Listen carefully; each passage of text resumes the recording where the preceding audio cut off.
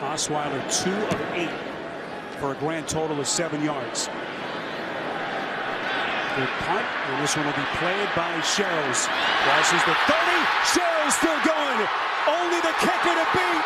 Sherels breaking free into the end zone for the Minnesota touchdown.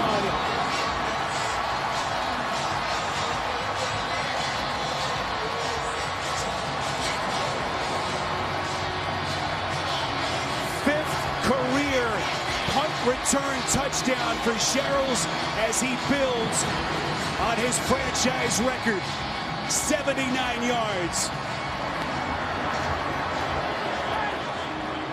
You know, the real key is when you kick the ball down the middle of the field, you have to cover the entire field.